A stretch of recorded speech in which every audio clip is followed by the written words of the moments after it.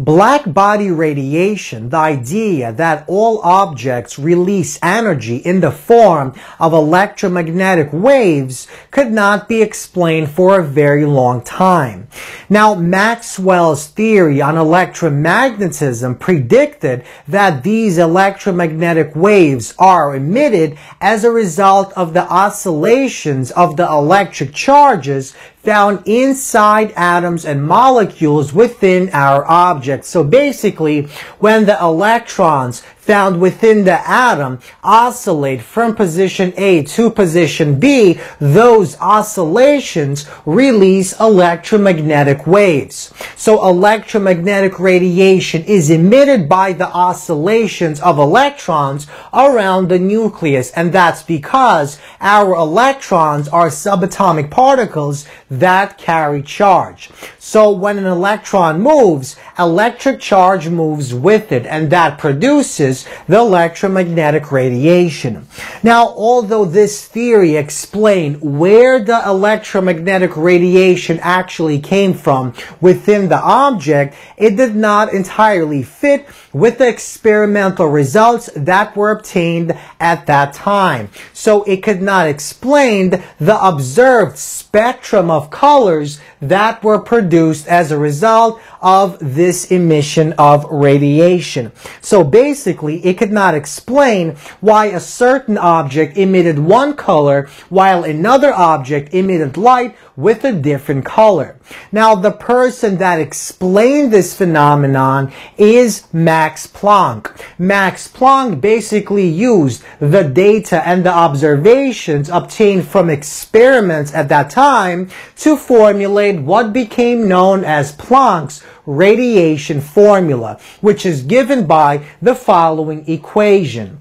So, this equation basically tells us the intensity of the electromagnetic radiation as a function of the wavelength at some particular absolute temperature, where the absolute temperature is the temperature of the object that is emitting that electromagnetic radiation. So, the intensity is equal to 2 pi multiplied by h multiplied by c squared multiplied by lambda to the -5th power divided by e to the h c divided by lambda k times t minus 1.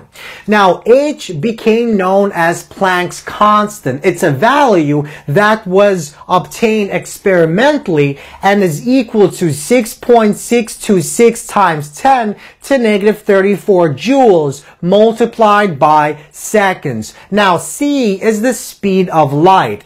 Lambda is the wavelength of the particular wave that we're discussing. K is the Boltzmann constant, and T is our temperature.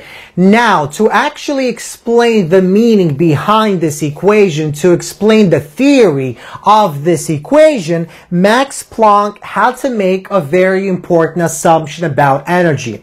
Now, before this equation was introduced, it was believed that energy existed on a continuous spectrum of numbers. So energy can be any number whatsoever. However, what Max Planck assumed is that energy exists as a discrete quantity. So energy is quantized, and he said that there exists a minimum quantity of energy for any frequency of oscillation, and this is given by the following equation labeled as 1.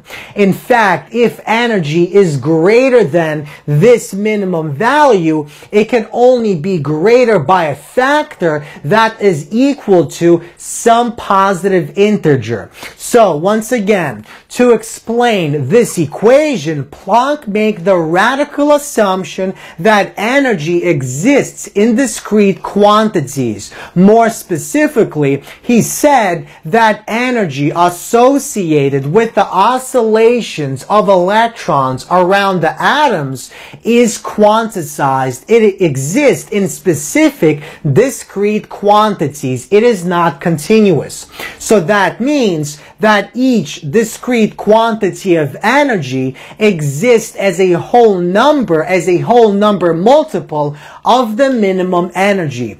Now, the equation given by equation 1 gives us the minimum quantity of energy given by E for some specific frequency of oscillation. So E is the minimum energy of oscillation with a specific frequency F. So H is Planck's constant and F is the frequency of our oscillation.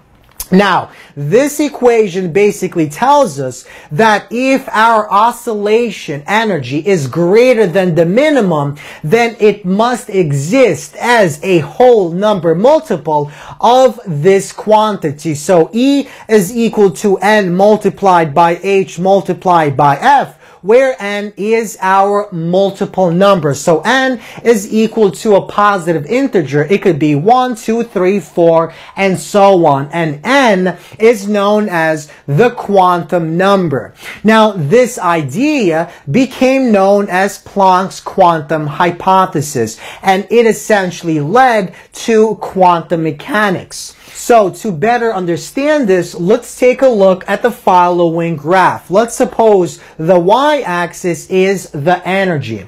Now, this line represents N equals 1, so the quantum number is 1, and this line represents a quantum number of 2. Now, this energy is given for some specific frequency given by F. Now, what the quantum theory tells us, what Planck's quantum hypothesis tells us is energy cannot exist in between n equals 1 and n equals 2.